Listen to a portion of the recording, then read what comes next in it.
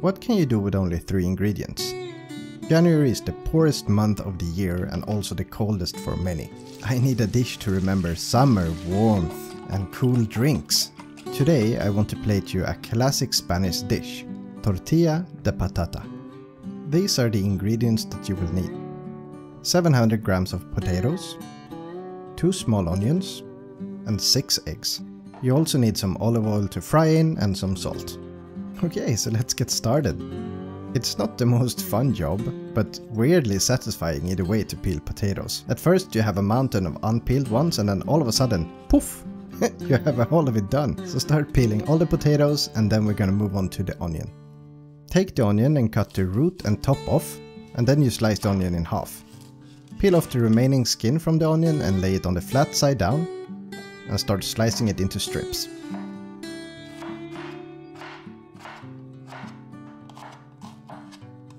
Then we can set it aside for later.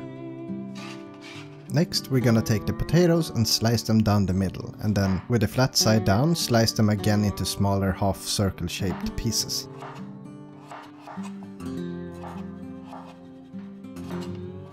When you've prepared all the potatoes, set them aside and start cracking 6 eggs into a bowl.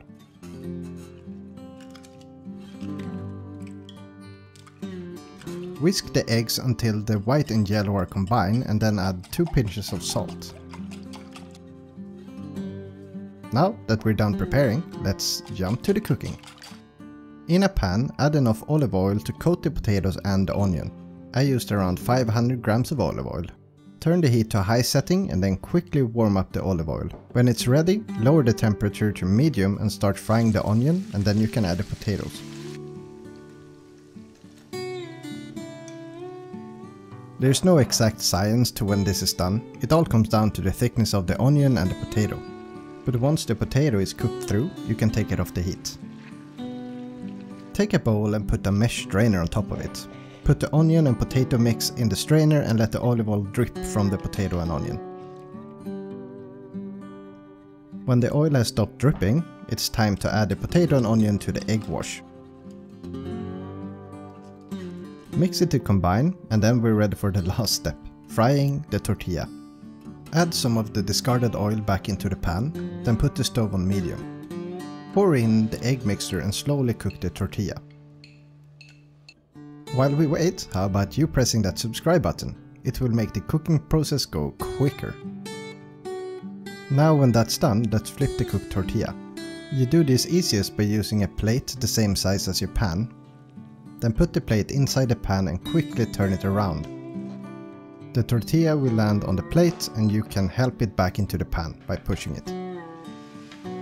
Cook the other side of the tortilla and then put it on a cutting board to let it cool down to room temperature.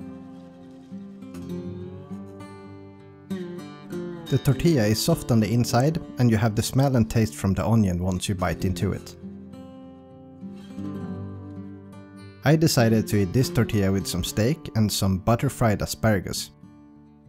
But generally you can eat this with anything that goes with potatoes.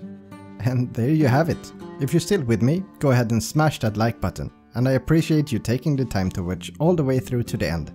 See you in the next video.